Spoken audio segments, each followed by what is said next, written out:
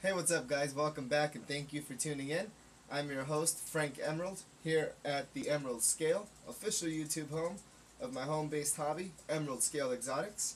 And today I want to bring you guys one of my new additions. She's actually not very new. She's been here for about 8 months now. I got her back in January, and this is my female Hogg Island Boa. She's 100% purebred, and she is just doing amazingly since the day I got her. She's actually pretty much doubled in size since the day I got her. So in 8 short months, she's gotten quite large. Not so much in length. In length, I think she's probably put on about 2 feet. But her girth has definitely doubled in size. So she's quite a thick girl, and she's quite strong when she wants to be. Right now, she's quite relaxed, and this is basically her in her peach phase. So if you guys know about Hogg Island Boas, they're amazing dwarf boas.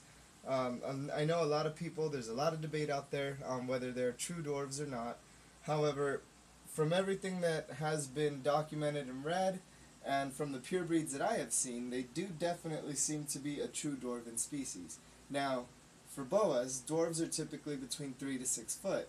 So if you do have a pretty large 5+ foot, Hogg Island Boa that's nice and big like this girl, then you're still a dwarf boa, regardless if it seems pretty large. You guys got to remember, mid-sizers are going to be between 6 and 9 foot, and then you have your true BCCs, the red tails, which are going to be between 9 and 12 foot. So this girl right now is probably barely capping out at 5 foot, maybe 5 foot and a couple of inches. So I haven't really measured her, but just going by off of the tank that she's in a 4-foot tank, and she can wrap around. I mean, she stretches out well, but she wraps part of her tail around it, and pretty much it covers the last part of the side panel, which is a foot long.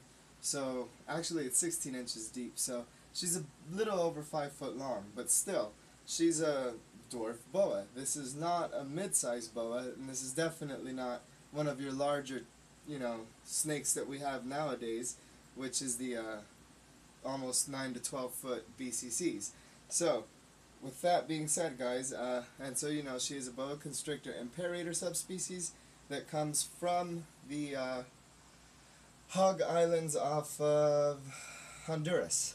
So, that is her locale, and they have an amazing propensity to change color. So I did mention earlier, she's in her peach phase right now. She also has the ability to basically wipe away all this little peach coloring you see all up and down her, as well as the sides on her, the blushing. That can basically go away, as well as this kind of yellowish gold color she has going on too. That all goes away, and she turns almost blue. She turns like a really, really bright gray, like a silver blue. It's pretty ridiculous. I have pictures of her actually on my Facebook and Instagram when she's in her blue phase. Usually when she's out, she's quite excited. She's quite happy to be handled. And so she turns quite peachy.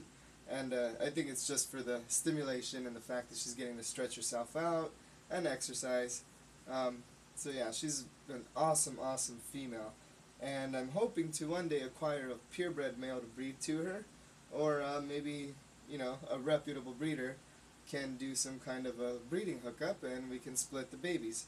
So we'll see where we go, but she's really big now, and I think I have the ability to breed her already. So look forward to that project coming here to the Emerald Scale, guys.